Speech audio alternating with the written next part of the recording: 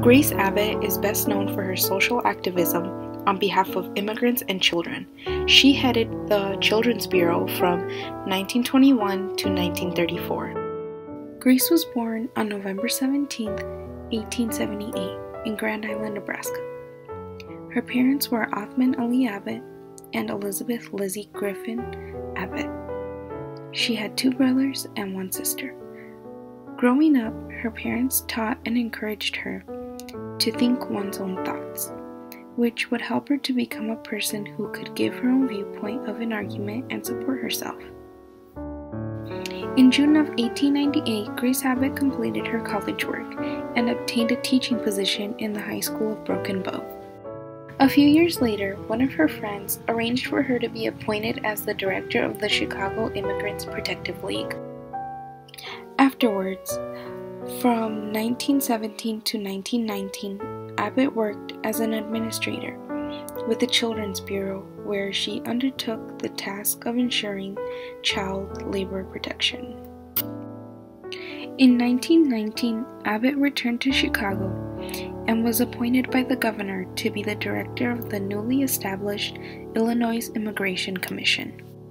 But by 1921, Abbott returned to the Children's Bureau, this time as the director. At the Bureau, she undertook the task of enforcing and administering the controversial Shepard-Toner Act.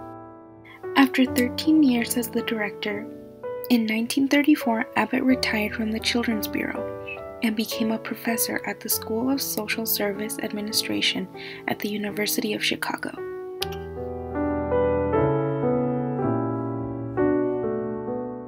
Commitment to clients. She demonstrated this by helping them in any way she could.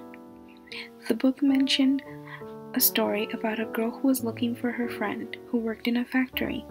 Grace personally went with her to look for her friend, and they did eventually find her.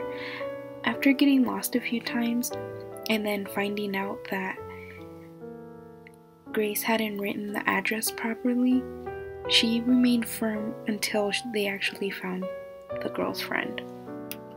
Cultural competence and social diversity.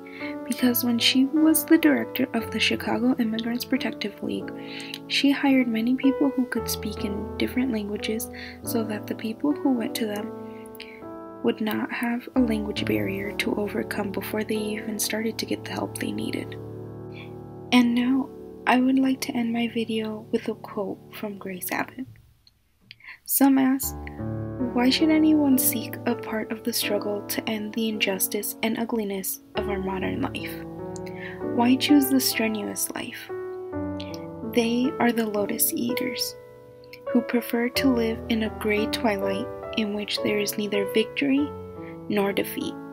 It is impossible for them to understand that to have had a part in the struggle, to have done what one could, is in itself the reward of effort and the comfort in defeat.